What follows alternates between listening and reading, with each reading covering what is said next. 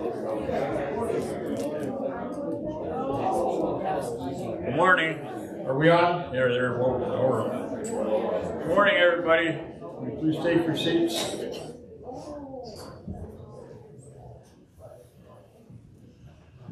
So, welcome to the Ely Gospel Church once again. God bless you. Just one announcement is our sister Connie came home yesterday, and her surgery went well. And of course, she's in pain with that back surgery. A lot was done, and it was like about a 5-hour surgery or so. But she's home, and so just please keep her in your prayers. These recoveries take a little bit more than we want them to sometimes, and we just got to deal with it. But still, I know prayers help, you know. And personally, I just want to thank everybody for praying for mine. And we're on the mend pretty well. My pain levels are very low, and yeah, so I think I'll be back in the saddle a lot sooner than the doctor's telling me. Yes. Lord willing. So anyway, thanks a lot for your prayers and for being here today. And I guess with that, I just want to open up with a word of prayer, and then I'll turn it over to Pastor Tim. Or music. Music. Okay, then we'll get the worship team up here. I haven't done this part of this for a long time. So anyway, Lord, we do thank you that we can assemble here today in your name, Lord, and we thank you that you gave us a nice church to attend here, Lord, and with a group of really good brothers and sisters here, Lord. It's wonderful to be in unity with everybody, and Lord, we know that's all possible because of who you are and the things that you teach us in this life, Lord, and we thank you for that. And now I ask, Lord, that you would bless our worship team as they come forward, and may we worship you in our way we reflect ourselves in community and other places that we go to once we're outside of the church, Lord. I just would pray that we would be the same outer church as we are in church, and always keep you in the forefront of our minds with that. And I thank you for that in Jesus' name. Amen. So the worship team would come, please.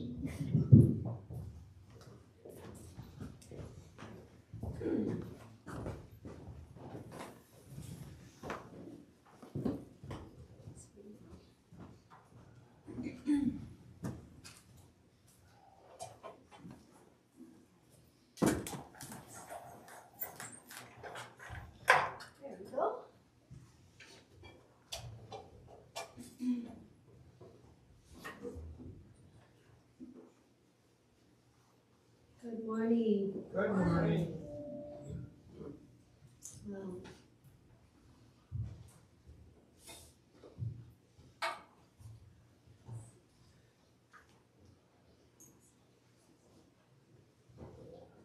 How's everybody today? Good. Are you ready to praise the Lord? Yes. Yeah. If you're not, it's okay. Sometimes we don't feel ready. Sometimes our mind and our heart is filled with all kinds of things, but that's what this time is for. It's the time that we can enter into His presence. Music is powerful, and God uses it in amazing ways. And so we can enter in and let go of all the things that are swirling around in our head and our hearts, and we can reach up to the Lord during this time. And we can just ask the Lord, we ask Him, Jesus, Holy Spirit, come and be in this place and minister to us as we lift up our hearts and our voices and our hands to you. Minister to us, Lord Jesus. Bless this congregation. Bless the people that are here. And Lord, we pray for those that are not able to be here and those that are listening to the internet. We ask that you bless them as well. And we thank you, God, that you can be everywhere, all at once, and working in every heart. Thank you, Jesus. He is our hope. He's hope for the whole world and all nations.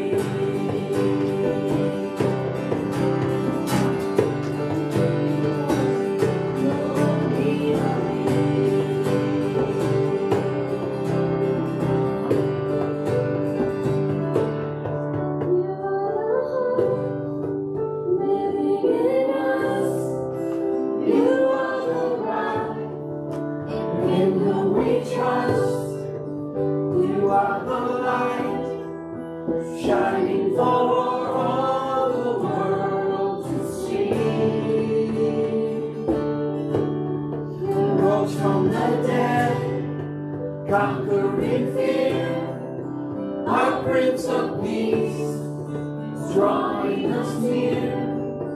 Jesus, our hope, living for all who will receive. Lord, we believe.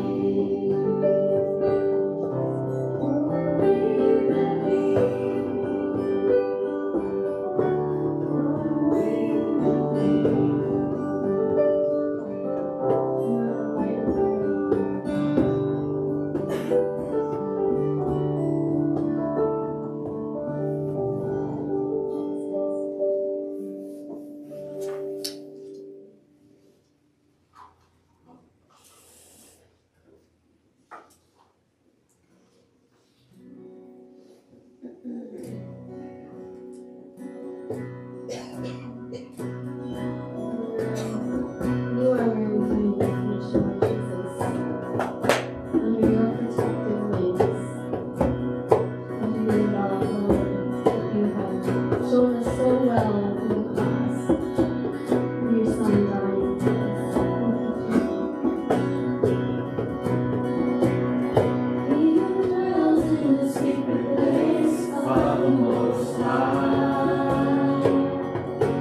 Shall abide in the shadow of the Almighty. He who dwells in the secret place of the Most High shall abide in the shadow of the Almighty. He is my refuge and fortress, in him I put my trust, and he shall deliver you from the snares of the enemy.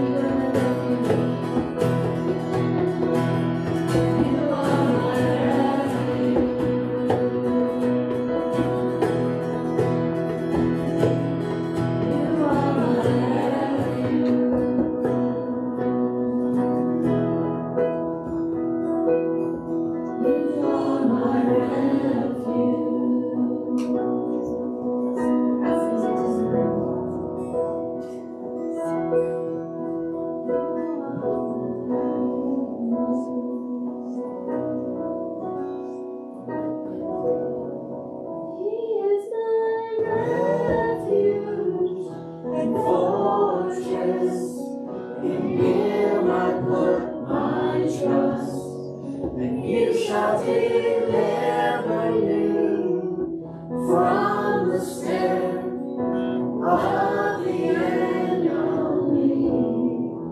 Under his wings you shall take refuge.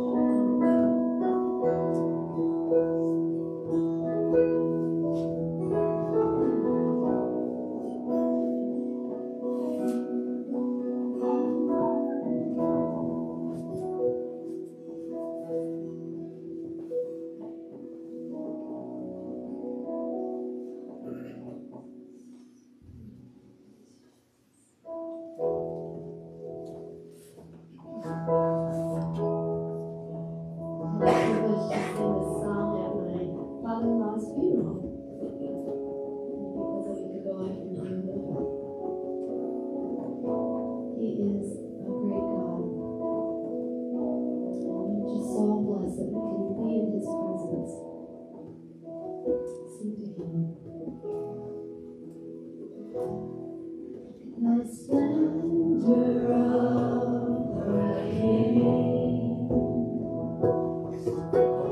clothed in majesty,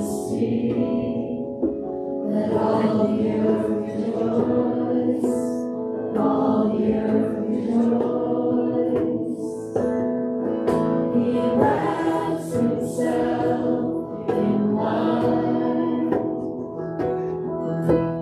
Darkness tries to hide, he trembles at his voice,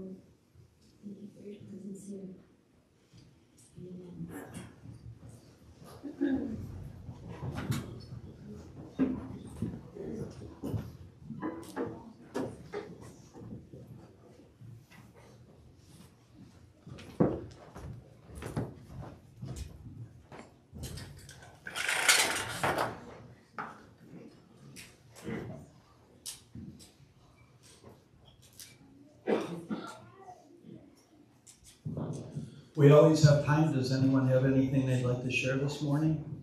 Scripture, something on your heart? Exhortation, encouragement? Ralph? Well, I had a breakthrough yesterday on my wife's memorial here. I got a letter with all of us, my other children, and I got a letter from our youngest daughter disowning us. And said some very nasty things. Didn't want anything to do with us. And I've been much in prayer over this. In 2 days I found out she just had an operation for sinuses, which is difficult. So I ordered and got sent her the biggest bunch of flowers she had ever seen. And then I apologized. Said I didn't want to hurt her in any way. So yesterday we had about half an hour good conversation.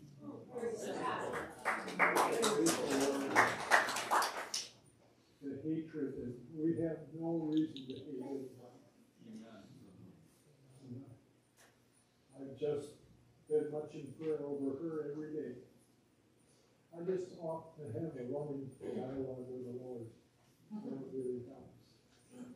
Thanks.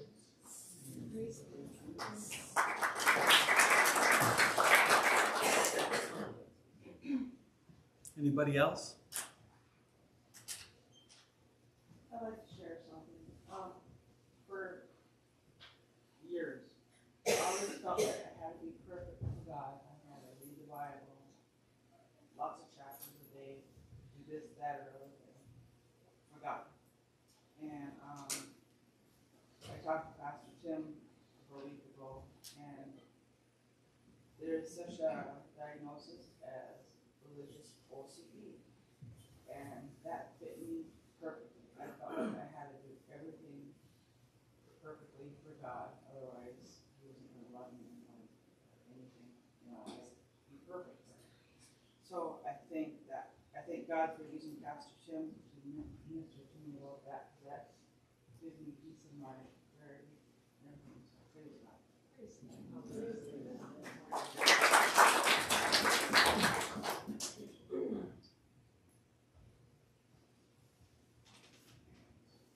Saints, there's a Super Bowl party today and game and board games party or just visiting party. The football game will be up in the Commons for those that want to watch the game, but there will be a time of eating together.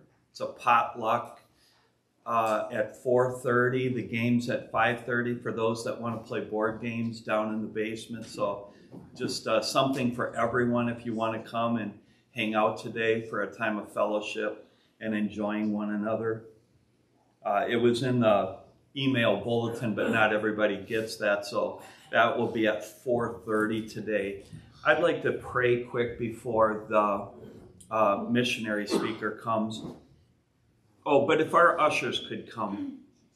Heavenly Father, Lord, in the name of Jesus, a few things today. I pray that your healing grace would be upon Connie, that she would get good and God's speed in her recuperation. I pray the same for Bernie. I pray, God, that you would give a quickening touch to his mortal body. And I pray, Father, that this would be a lasting surgery in the sense that it would, it would stay strong and stable and serve him now throughout the rest of his mortal days. Heavenly Father, I pray for a great spirit of fellowship this afternoon as we gather. Heavenly Father, it's on my mind again today that you would heal any hurting hearts, from young children to the oldest of parents, Lord God, that your balm, the balm of Gilead, would just be massaged deeply into any hurting place, that your love would heal all wounds and grant all reassurance. And ultimately and finally, Father, I pray according to Romans 5, chapter 5, verse 5, that the love of God would be poured into our hearts today by the power of the Holy Spirit, We thank you for the gifts of your people. In Jesus' name, amen. Wicker baskets are for missions, and the wooden baskets are for offerings for the church.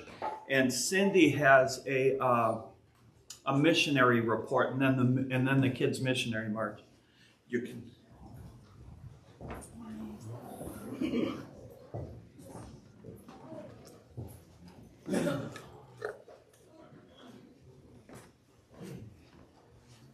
Good morning. Good morning.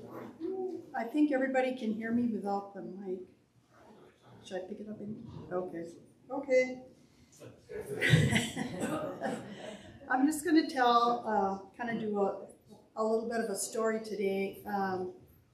In the fall, the missions team decided that we wanted to be a little more personal with all of the missionaries that we serve. So we each got a few of the missionaries and we contact them and talk to them and just say, we want to get to know you a little bit better. How are things going with you? What's going on in your life? And so we decided that we were going to try to send a package to Eastern Europe to a young family who had a little boy and were expecting a baby. And we thought it'd be nice, just a personal thing. So we all decided on what we should bring. We put all kinds of things from here and there because I think they are from Minnesota originally.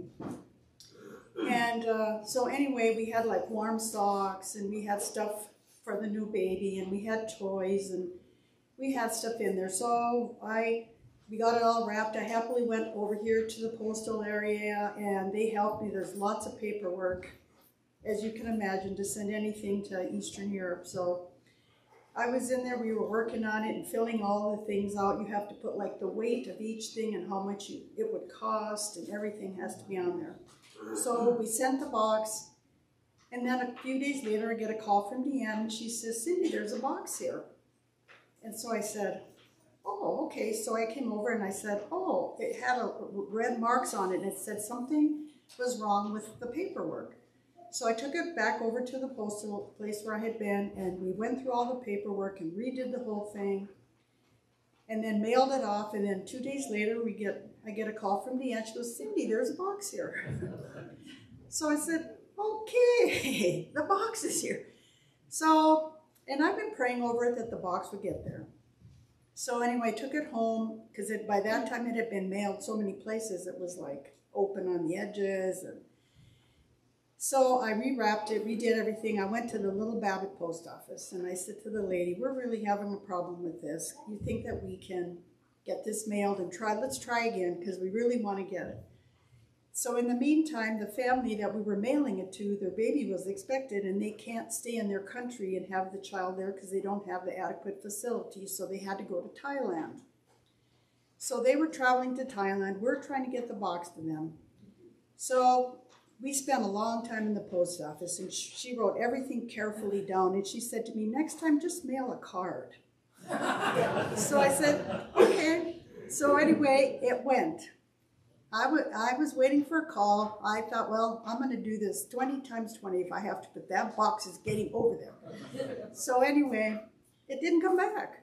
I didn't hear anything and stuff for a while, and I knew that they were in Thailand, and so I'm praying, oh Lord, if the box gets there though, then and they're gone for a while, where's it going to go? And so anyway, it got there. So I'm going to read you a little note we got from the family.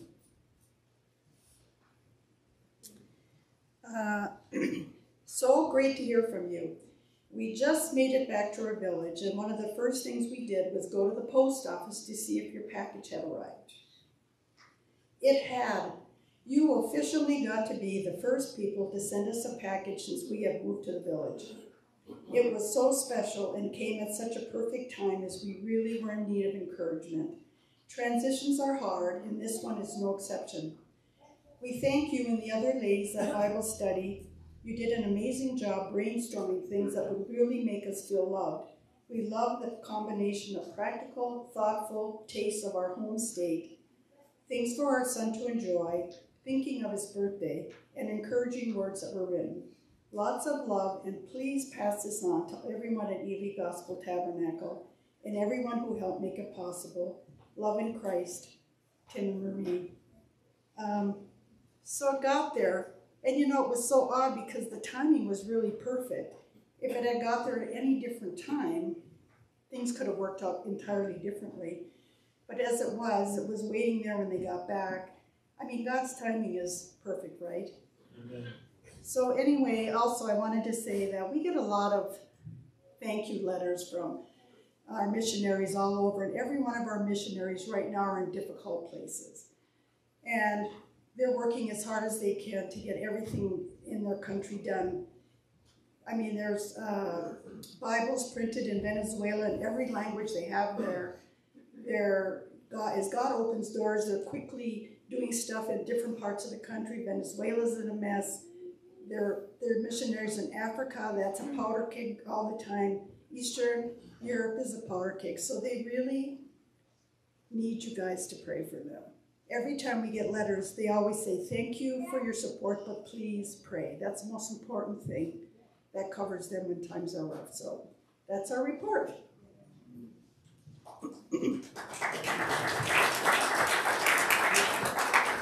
Okay.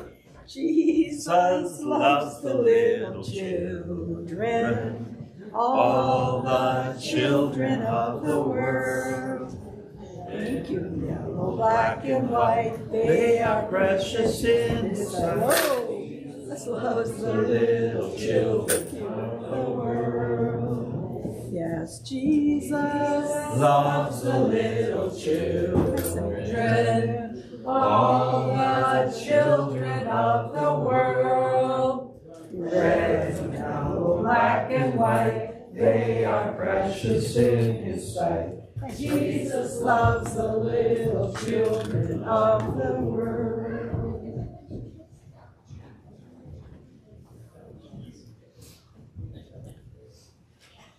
Oh, and then yes.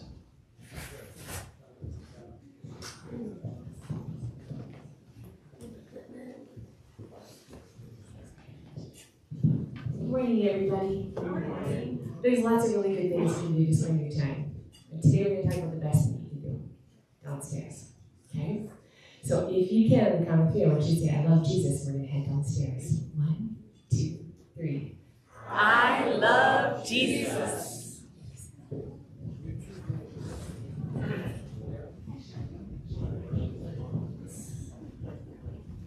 Saints, if you would go ahead and turn in your Bible to Mark chapter 12, verse 30. Mark chapter 12, verse 30. A little truth in lending for this sermon. This is really a part 2. It can stand alone in some sense, and I'll make enough mention of this that it can stand alone, but I just want to say that to properly understand the subject today, we need to first understand that God is love.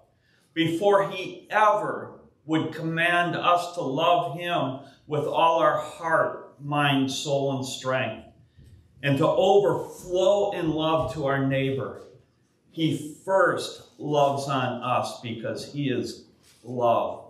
And I just want to make sure that we know that we'll never muster this in our own strength. We first need to be touched by the love of God, and that's what we spoke about last week. In any event, this scripture reads thus. Jesus speaking, Mark chapter 12, verse 30. And it's just this one verse today, a couple verses, one verse today. And you shall love the Lord your God. This is in response to the greatest commandment. And you shall love the Lord your God with all your heart, and with all your soul, and with all your mind, and with all your strength. That's the word of the Lord. Heavenly Father, I pray that you would work in our hearts today. I pray that you would manifest the power that is mentioned in Ephesians chapter 1, beginning in verse 15.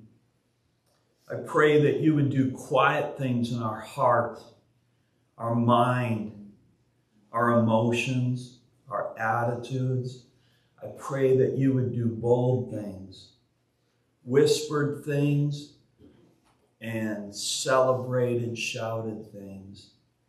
Father, most of all, again, I ask that you would pour love into our hearts by the power of the Holy Spirit, as it says in Romans chapter 5, verse 5. I can think of a lot of beautiful spiritual gifts and spiritual motivations and spiritual offices and fruit of the Spirit that would be lovely to see manifest. But maybe one of the greatest things I cry out for is that you would ever be growing our love, and that you would grow that love by pouring it out from your own Holy Spirit. Lord, I ask in Jesus' name, amen.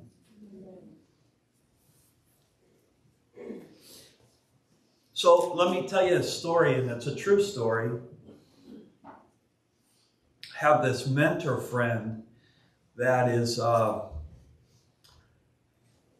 one of the most celebrated ministers in the planet, particularly in the U.S. Someone that has just been kind and immensely helpful to me.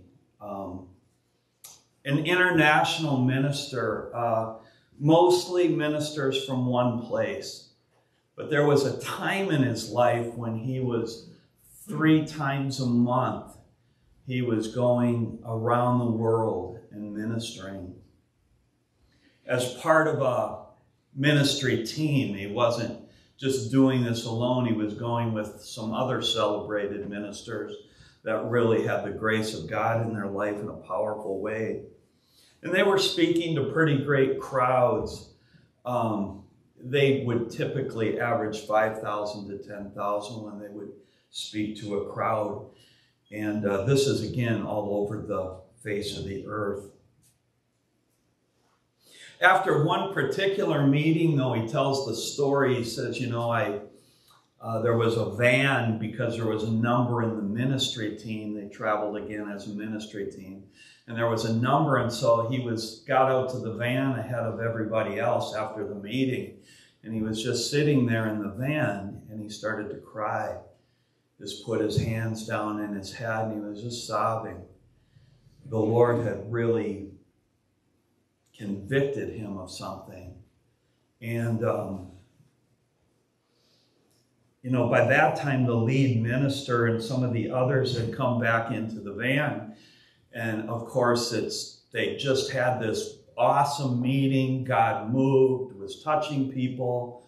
The preaching was powerful. The ministry was powerful. The worship was powerful. But here, this blessed brother is just crying with his hands with his head in his hands. And they, you know, what's wrong? What's wrong? And he goes, you guys, I'm backslidden. I just can't do this anymore.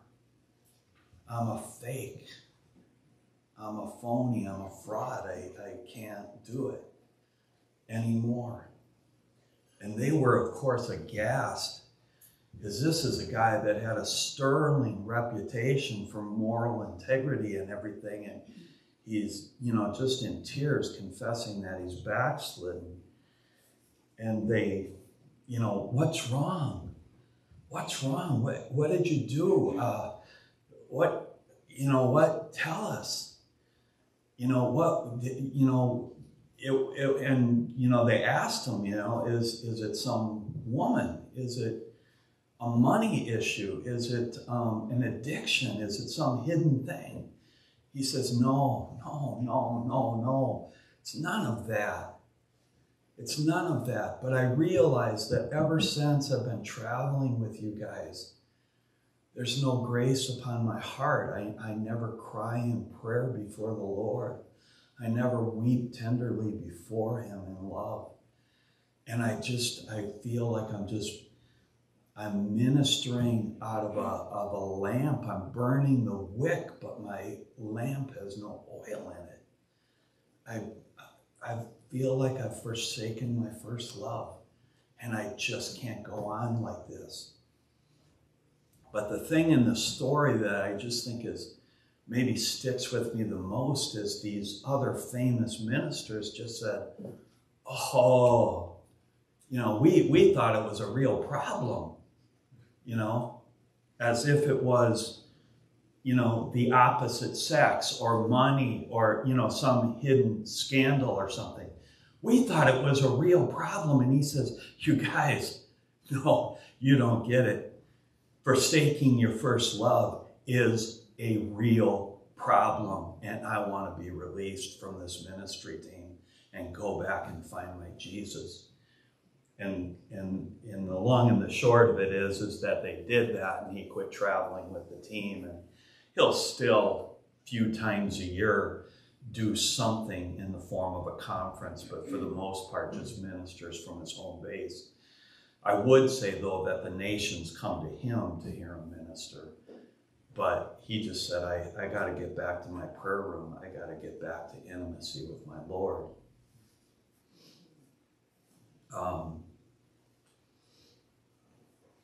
Where did I want to go with that? Here's where I wanted to go. So there's a verse today, and if a lot of people were talking about love and the love of God, one of the first things they would say is we need to love the Lord with all our heart, mind, our soul, and our strength. And that's true. It's the first and greatest commandment. In other words, how would I define that? After being born again, after being saved and receiving a new spirit by the Lord, having the old pass away and become new, having the darkness become light, having the death become life, the number one ministry that we will have for the rest of our life and on into eternity. So a ministry that will outlast this life and into eternity is that we would love the Lord our God with all our heart, mind, soul, and strength. So that is massively important that we understand that. And I just want to say that to the degree we live with a dull heart, to the degree that we live with a cold heart, to the degree we say it's not like it used to be, we're ships passing in the night, and we convince ourselves it's okay because I'm still diligent. I still show up. I can do a lot of things out of habit. I can do a lot of things out of duty. I can do a lot of things out of responsibility. I can do a lot of things just because they're right. But if that's us, as noble as that might be and commendable on one level, we're in a dangerous place when there's not a dynamic experience of first love. Love to the Lord Jesus Christ, our Father, and the Holy Spirit interacting and going on in our life. Can you say amen? Amen. That's a problem of the first magnitude. Now, I want to share some verses that will be kind of hard to share because they're difficult verses. It's like, Tim, oh my goodness, don't tell me you're going to bring difficult verses to a sermon called Loving God. I am. Just briefly, because I want to show how important this matter is. And so if you want to turn there, you can turn to 1 John chapter 4, verse 7 and 8. I have a number of scriptures today. Some I'll just point you there so you can see them in all the accuracy, and I'll just talk about them. Other times we'll all turn there together. But in 1 John chapter 4, verse 8, if you unpack that, it essentially says, if there's no love going on in our heart, now that doesn't mean that love can't grow cold for a moment, but if there's ultimately no love in the human heart for the Lord Jesus Christ and for our neighbor, if that's just if that defines our life, in other words, the Bible would go so far as to say, well, there's a couple things true about you. It would say you're not born again. You have not been born of God if there's no love operating in your heart. Do you see how you can make that connection there? And it would also say another thing. If there's fundamentally no love vertical, no love horizontal, functioning in your heart, it would go so far as to say, don't ever say that you know God, because you don't know God if you're not operating in love. Now, I know love can get tweaked, and I know love can get hurt, and I know things like that, but if there's just a fundamental baseline of no love, the Word of God would say, not born of God, do not know him. Now that's serious, isn't it? 1 Corinthians chapter 8, verse 3, no time to turn there, but it says the same thing. I want to turn you to one verse, and I want to kind of move past it quickly, because if someone asked me, like, what's the most, beautiful verse in all the Bible, I might say John chapter 15, verse 9. If someone asked me, what's the most painful verse? What's the most chilling verse? What's the most sobering verse in all the Bible? It's the one I'm about to share with you, but it has to do with the virtue of love. And 1 Corinthians chapter 16, verse 22. I would remind you that in 1 Corinthians is where we get the very definition of love, behavioral love, love as an action. But at the very end of that letter, almost the last verse, it says, I believe this, and I'm going to quickly say it and move on, but I want to show how important that if there's no love in the heart, that is a serious and concerning place to be. That verse says, if someone has no love for the Lord Jesus Christ, let him be accursed. And I just want to be clear what that means. That means eternally damned. To live without love is no small thing. And what it fundamentally means is that the God who is love, who can do nothing but love, who sends down radiant streams of love, it means that throughout a lifetime, his love has been rebuffed. His love has been denied. His love has gone unreceived. And just one more. Even in the life of a believer, when love begins to grow cold, Revelation chapter 2, verse 2, and I'll read this one, but if you would turn there, Revelation 2, verse 2, I think many of you will know this verse. Jesus, to the churches in the book of Revelation, he praises them for some things in most cases. And then in most cases, he calls out something that needs repentance. And in Revelation chapter 2, beginning in verse 2, Jesus says, I know your works. I'm going to count these out because these are praises. I know your works, your toil, and your patient endurance, and how you cannot bear with those who are evil, and have tested those who call themselves apostles and are not, and found them to be false. I know that you're enduring patiently and bearing up for my name's sake, and you've not grown weary. I've often said that if I would just stop there and the Lord offered me a biblical resume, I would say, I'll take that. I'll go to heaven with that. Just like, give me that resume and let me go to the judgment seat of Christ with that resume. The judgment seat of Christ, by the way, that's the reward ceremony. Let me go to the reward ceremony with those verses. I'll take that resume. But this is what's heartbreaking. What does it go on to say there? But I have this against you, that you've abandoned the love you had at first. Remember, therefore, from the heights or where you have fallen. Is it a small issue? Is it a stumbling? Is it a mere stumbling? Marty reminded me recently when we met, a righteous man falls or stumbles 7 times, but what does he do? He gets up again. This is talking about a bigger word picture, and you can get up, but from fallen, repent and do the works you did at first. If not, I will come to you and remove your lampstand from its place unless you repent. Now I'm going to move into some good news and some better news.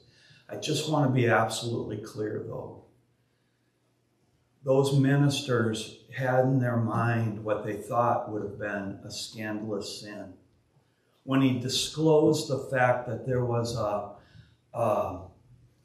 choking off of love in his heart, they tried to pass it off as if, well, isn't that humble of you to say so? We thought it was a real problem, beloved. The choking off of love in our lives is a real problem. Amen. It's a problem of the first magnitude. So having said that, how do we, Revelation chapter 2 says it's something that can be repented of. There's hope offered. There's a remedy for this, right? And so this is good news now, but this is how this would unfold. If we're going to be lovers of the Lord Jesus Christ with all our heart, with all our mind, with all our soul, with all our strength, both now and forever, this is like how that love grows or how that love manifests. It's not perfect, it's a vast subject, but I think I can point to 3 aspects of growing in that love. And I'll just pause once again because 100 times, maybe 1,000 times in my life, I thought about loving God with all my heart. And I just said, I'll do it, Lord. I'll just set my mind to it. I will just set my will to it. I will purpose to love you more. I see that this is the first thing. I'm zealous for you. I love you. It's not true in my heart, but I want it true in my heart. I'm going to do it, Lord. And the Lord understands our heart in that. But that's not enough. It doesn't fundamentally change our heart. Other things work love in our heart. It's somewhat counterintuitive. And the first thing is this. We can have a human kind of love towards babies. We can have, the Bible says that even the unredeemed love those that are their own, right? Loves those that are like them. So I do not deny that there's a certain human kind of love that can be expressed among people that are not redeemed. But if we're ever going to express heavenly love, God's kind of love, agape love, vertically back to the Godhead and horizontally to our neighbor, that love has to start with God. And so we'll never be able to manufacture or produce or live in that love unless John chapter 3 verse 7 is true. Do not marvel, I think it says. You must be born again. You have no hope of ultimately loving God and loving your neighbor, at least with God's kind of love, if you're not born again, if you're not if you don't believe on the Lord Jesus to be saved, if you do not pass from old to new, from death to life, from dark to light, there is no hope to love. In fact, the Bible says by definition, 1 John 4, 7, and 8, which we just talked about, that the one that does not love, the reason it gives that there's no love is because that person hasn't been born of God and does not know God. So we need to come into a saving relationship with the Lord Jesus Christ. I love this definition of Jesus, how he talks about intimacy as a basis for salvation. We almost always talk in terms of faith, but let me just say it because Jesus said it in the form of an equation. He said, this is eternal life. In English, it would be semicolons, but you could imagine an equal sign there. This is eternal life. What, Jesus? What? What's your definition, Jesus, of eternal life? That they may know, that they may intimate knowledge. Is that know with just the head? No, that's the intimate knowing there. That's the knowing with the heart. That they might know you with their mind and with their soul and with all their being. That they might intimately know you, the one true God, and Jesus Christ, whom you have sent. John chapter 17, verse 3. But the one, I think this one is amazing. And to tell you the truth, I'm a little embarrassed to say this. I did not know this verse was in the Bible until yesterday. But it says exactly this point. And it's in Deuteronomy chapter 30, verse 6. And I think it'll make it absolutely obvious that we will never fundamentally love God and love neighbor unless God first moves upon our heart with love. And in Deuteronomy chapter 30, verse 6, it says this, and the Lord your God will circumcise your heart.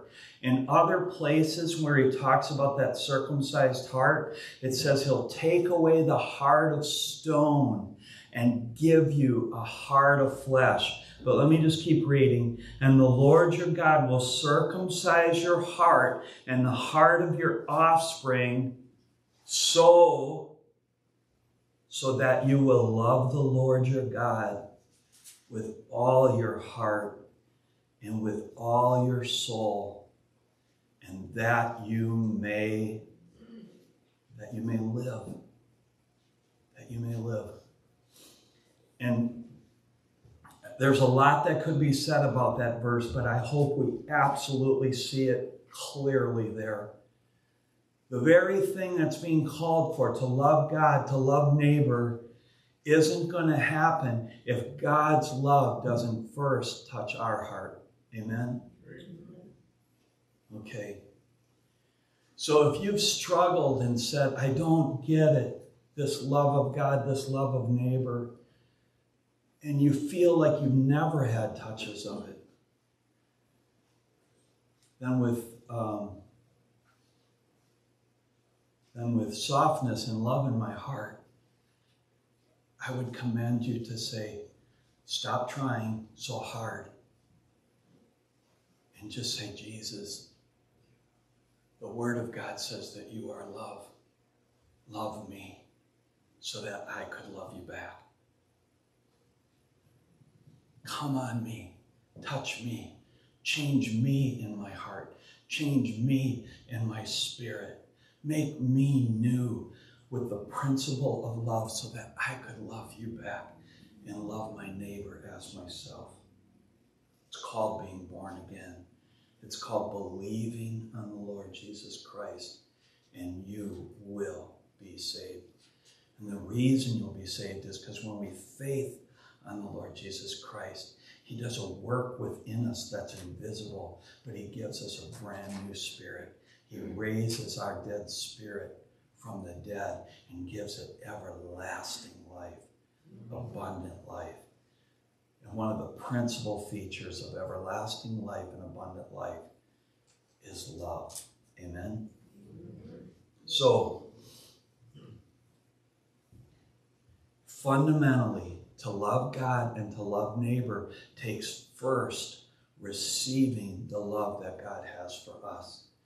And we know that he delights to give it. That was last week's sermon. We know he delights to give it because God so loved the world that he gave his only begotten Son, that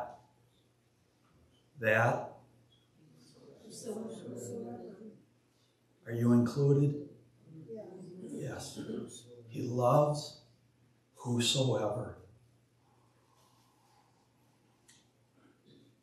Now, the second principle in terms of growing in love for God and love to neighbor, I think, is this.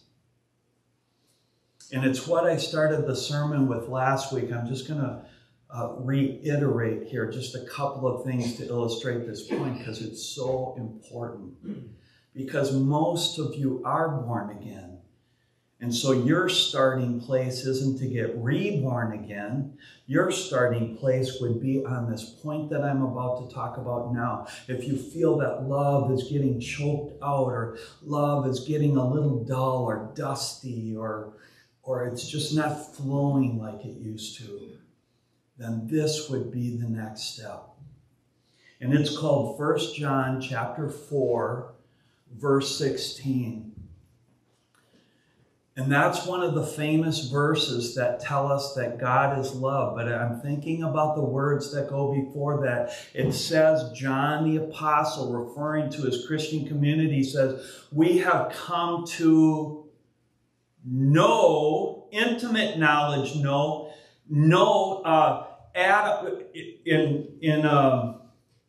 in married love. I just want to illustrate the idea of know for a second. I'm not trying to be stupid, but I want to illustrate the point. Adam knew his wife. When Adam knew his wife, what happened? Babies came forth, right? The point being is that know can be used in an intimate sense. Now, that was intimate husband and wife, but there's an intimate heart-to-heart as well, right? So I'm not being dumb. We're talking about intimate heart-to-heart here. But we have come to know intimately, heart-to-heart, that God is love.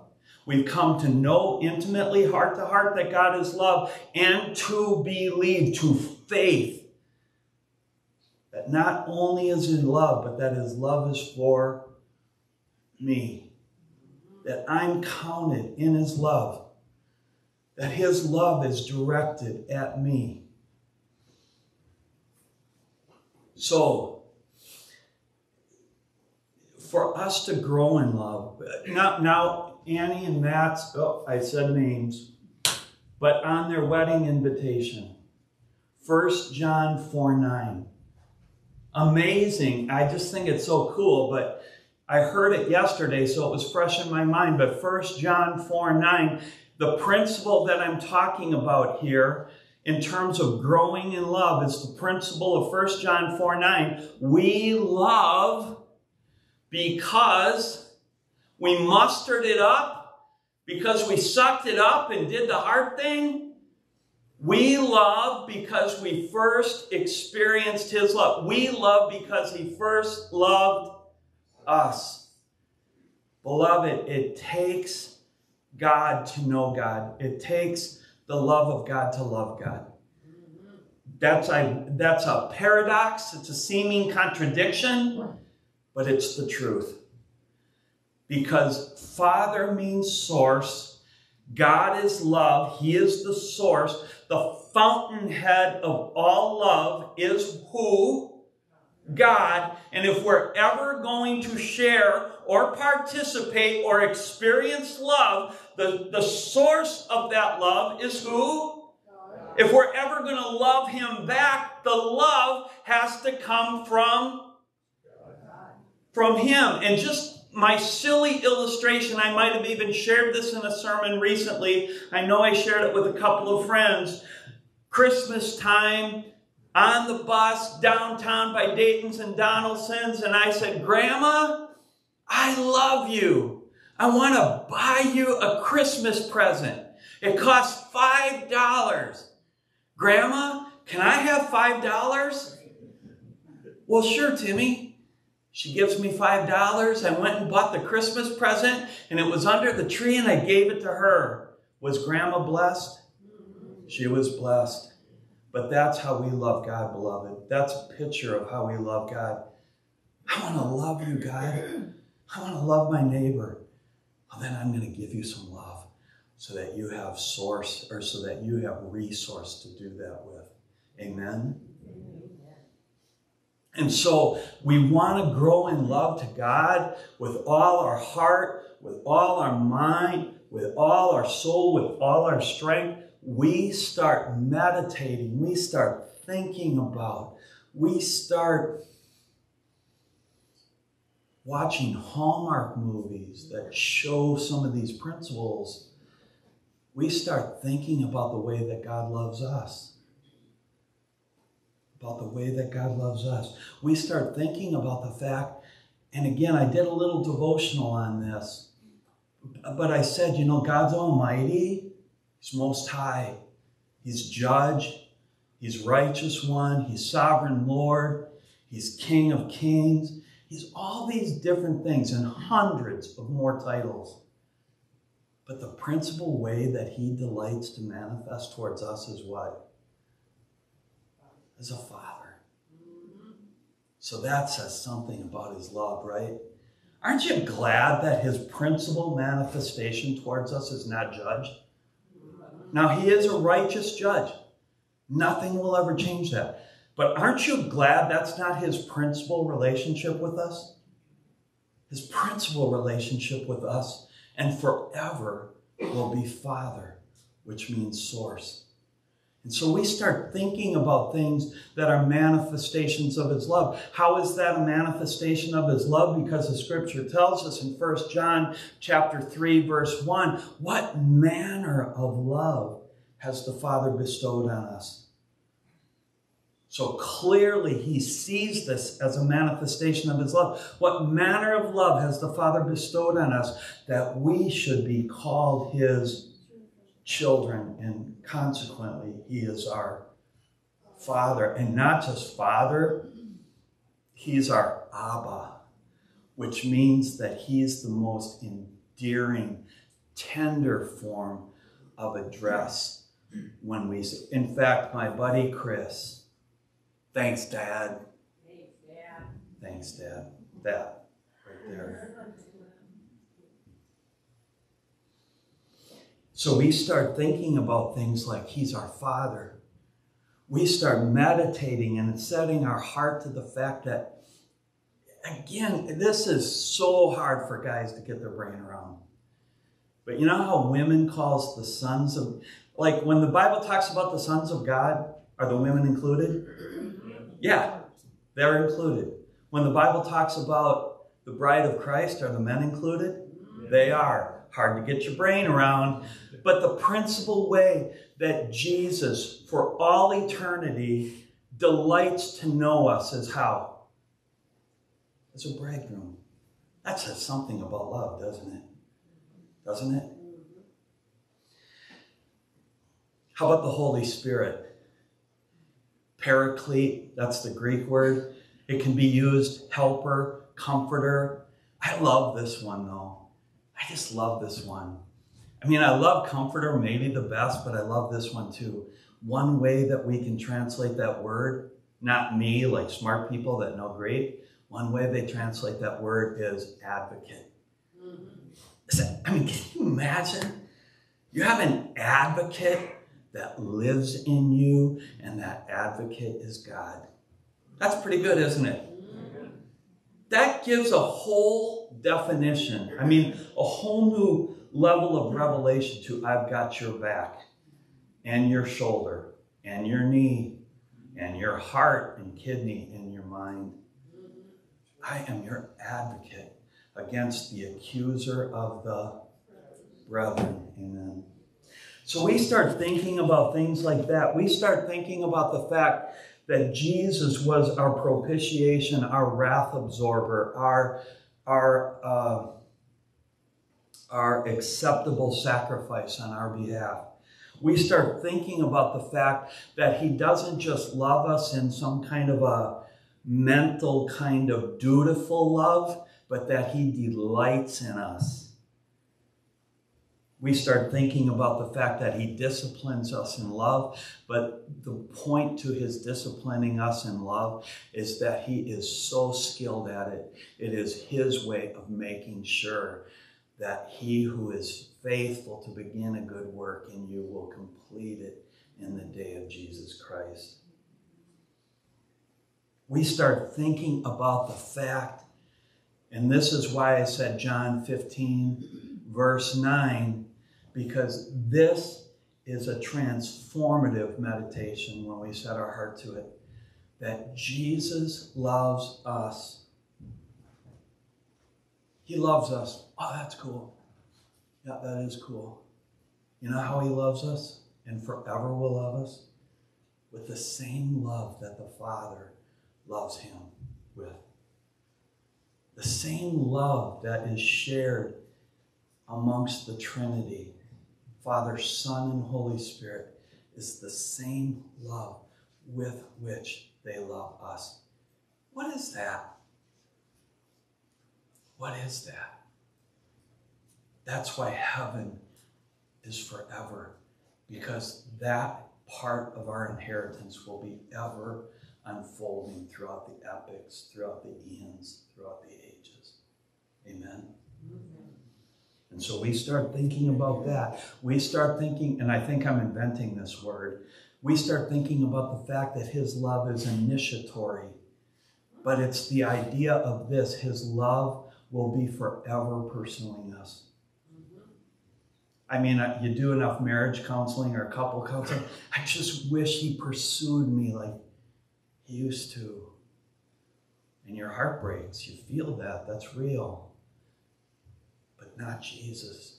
He's ever, forever pursuing us. Never, ever, and on into eternity, there will be no drop-off in his pursuit of us. Amen?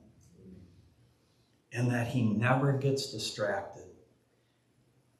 Our bridegroom, Jesus, our Father, the Holy Spirit, they never, ever, ever have ever, they do not now nor ever will ever get distracted and lose focus on loving us. Nothing will ever get in their way. You'll never have to say, Jesus, come on, come back to me here. I'm pouring my heart out to you, because he's not distracted. He's all in every time. Amen?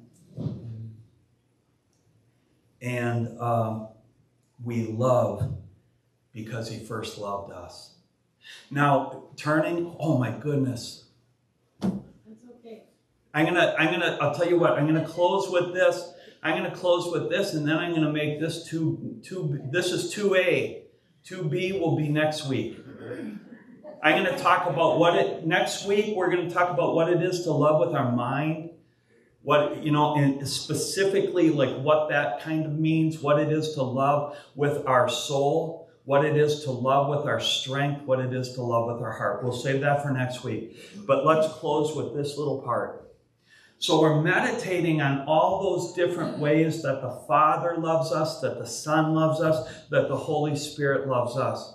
Now, how does that translate into our love for God and our love for neighbor? How? Turn in your Bibles to one of the most exciting verses in all the Bible. It is the sanctification. If you only knew one verse on sanctification, this is the verse to know. So that should make it cool. Like, if you wanted to boil sanctification down to one verse, this would be the verse. It's 2 Corinthians chapter 3, verse 18.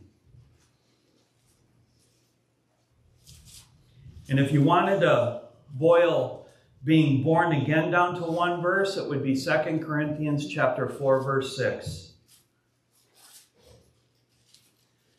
But we're talking about sanctification here. 2 Corinthians chapter 3, verse 18. So we've just done all this meditation. Wait, he's Father as his primary manifestation towards me.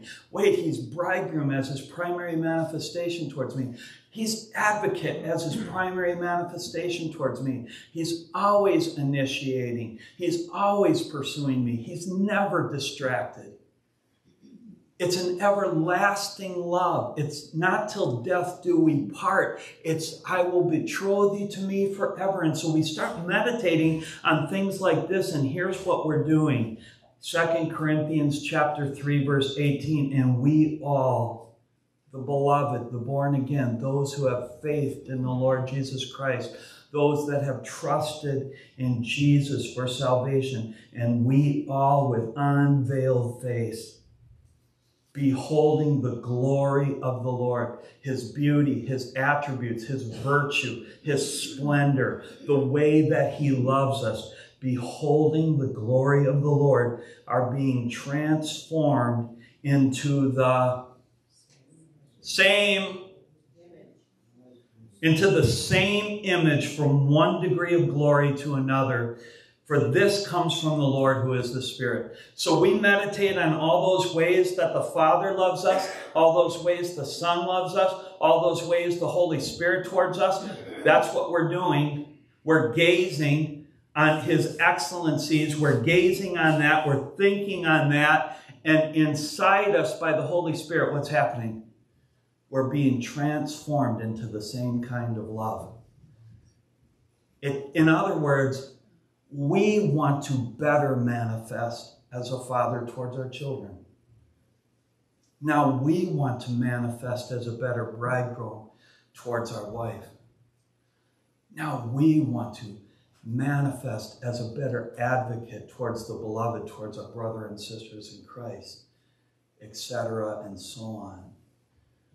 By meditating on the way he loves us, we're being transformed into that same kind of love. And thereby, we can love the Lord our God with all our heart, with all our mind, with all our soul, with all our strength. And with the overflow of that love, we can love our neighbor as ourself. Amen. Amen. And as ourself is important there, because we'll never outlove a love that we feel for ourselves. It sounds selfish, doesn't it? Doesn't it sound selfish? Here's the classic one. I forget who said this. It was a famous minister. Lord, I want to love my neighbor as myself. And the Lord said, that's the problem. You get it? That's the problem. You don't love yourself. You don't love yourself. You haven't drunk deep of my love for you. You haven't received my love for you. You haven't been filled up with my love. And thus love yourself. And how are you ever going to love someone else or ever love me back? And so, 2 Corinthians chapter 3, verse 18, we meditate on those things of love that the Lord exhibits, and we're changed or transformed into the same image from one degree of glory to another. Philippians chapter 1, verse 9, that your love may abound more and more. And that's the other exciting thing about it, is it never has to end. There's always another iteration of glory. There's always another glory to receive. Amen. So we'll save some of the specific ways that we try and grow in love related to mind, related to soul, related to heart, related to strength for next week. Heavenly Father, be with your people today. I ask that you would do, again, a triple down on this one, Lord. Tripling down. I pray that you would do Romans chapter 5, verse 5. That the love of God that your love would be shed abroad in our hearts by the power of the Holy Spirit. In Jesus' name, amen. The Lord be with you today.